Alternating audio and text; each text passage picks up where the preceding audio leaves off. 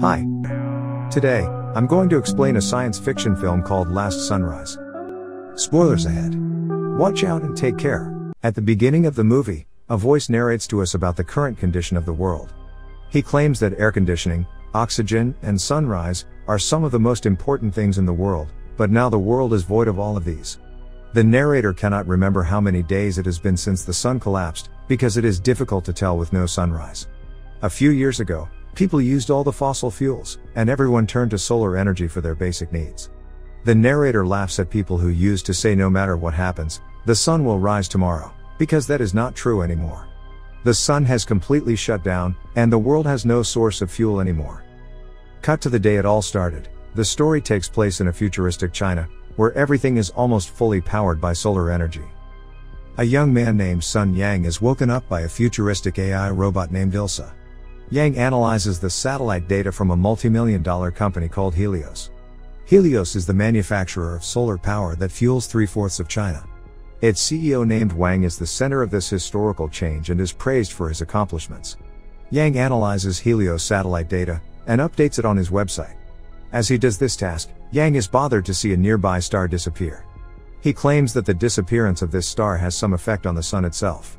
However, the AI robot reminds him that such a deduction doesn't follow the law of conservation of energy, so it is not possible. When Yang gets out of his apartment, we see every street and every shop using solar panels manufactured by Helios. In the background, the company broadcasts the development of solar energy in District 4, the only district left for Helios to take over. Its logo is everywhere. The following day, Yang is woken up by an emergency alarm on his computer.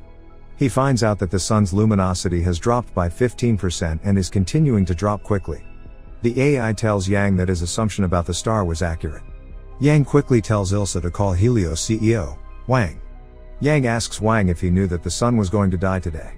Wang instead questions him what he would do if today was the end of the world. When Yang says he would find a way to survive, Wang gives him an address and asks him to come there if he survives today. Yang then barges into his neighbor's apartment to get a better view of the sunrise. As he stands on the windows, he sees the sun flicker. His neighbor, Chen Mu, is confused as to why he is here and asks him to go away, but Yang doesn't even blink his eyes as he watches the sun die. TVs start to broadcast the event unfold, and reports of a flickering moon from the other side of the world are heard. Suddenly the flickering starts getting violent and everything goes dark within seconds. Yang goes back to his room as Chen Mu follows him, asking what is going on. He ignores her and asks Ilsa what is going to happen now. Ilsa informs him that the temperature is going to drop to 0 Fahrenheit in a week and -100 Fahrenheit in a year, oxygen will slowly deplete, all forms of life will disappear and the Earth will become a frozen planet. Yang asks Chen Mu to leave the city, and goes out himself. People are confused and panicking.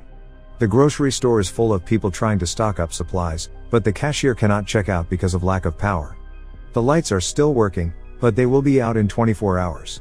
Yang takes a bottle of water and a map to help him find the location Wang had told him about. On his way out, he is walking through a dark alley and a mugger hits him unconscious and injures his leg. He then takes his money. When he opens his eyes again, Ilsa announces to him that he has slept for 12 hours and 18 minutes. He rushes back to his apartment, and packs his clothes and some instant noodles. Chen Mu is at his door with her backpack, asking for his help to call her parents. Yang tells her there is no way he can help her and asks her to go away. However, when she mentions owning a car, the two decide to travel together. Before starting the journey, Chen Mu makes Yang promise that he will take her to her parents' house after they visit CEO Wang. The two then leave for the place and encounter a large traffic jam on the way.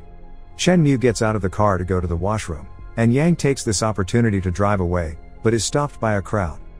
When she is back, she asks him why he is not in the place they parked, and he lies, saying that he was making a U-turn.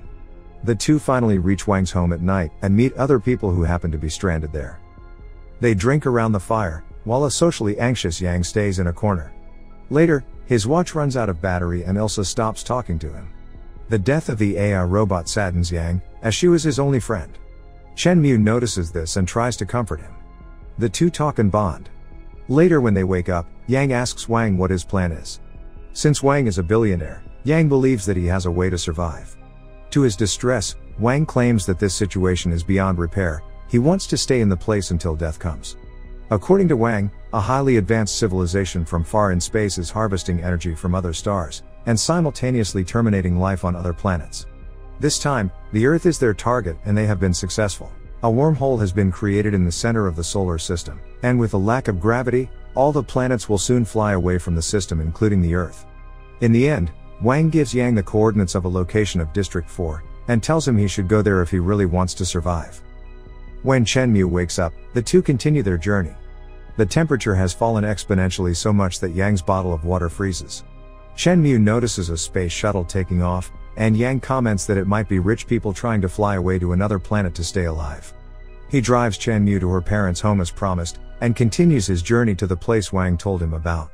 However, he notices Chenmu had left her plant in her car and goes back to return it. When he gets there, he finds a distressed Chenmu alone in the house. She doesn't speak a word, unlike her usual talkative self. All of the people of the town had left in the time of emergency. We see the fish aquarium in the house is freezing. Yang goes inside a room, and is horrified to see both her parents dead in the bed. He takes a letter from her father's hand, and brings it back to Chenmu. It turns out that they were preparing for Chenmu's arrival before the death of the son. As they wrote her the letter asking her to take care of herself in the city, a group of thugs entered the house and killed both of them. Chenmu breaks down crying, when Yang tells her that he too is an orphan and doesn't know who his parents are. He asks her to come with him to District 4, the place Wang told him about.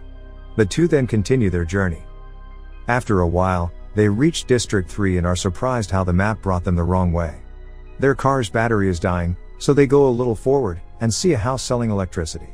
When they go in, an old couple welcomes them and claims they have electricity that they extract from coal. However, the woman then locks Chenmu inside the washroom and snatches the car keys from Yang. They apologize as they take the car and drive away. Chenmu and Yang are in distress.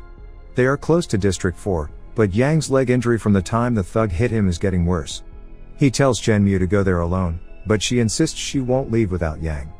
After much thinking, they make their way to District 4 on foot. On their way, they rest for a while feeding on instant noodles and watching the beautiful and cruel night sky. Without the sunlight, it looks astonishingly beautiful. When they reach the city area again, they find their car deserted by the side of the road. But just then, a group of mine workers comes looking for them. To save Chenmu, Yang turns himself in. They take him to their headquarters and keep him as one of the mine workers to extract coal. Chenmu, however, doesn't give up and goes to rescue Yang with just a pepper spray. She manages to free him from the place, but Yang gets shot in the process. When they are back in the car, Chenmu drives to District 4 at full speed, hoping to save Yang. They stop at District 4's entrance, and Yang realizes that the place has geothermal energy that can save them. They continue their journey and see the car's windows and the road starting to freeze. They do not have a lot of time, but just then their car runs out of battery and stops. With no way out, the two stay together on the back seat, holding each other's hand.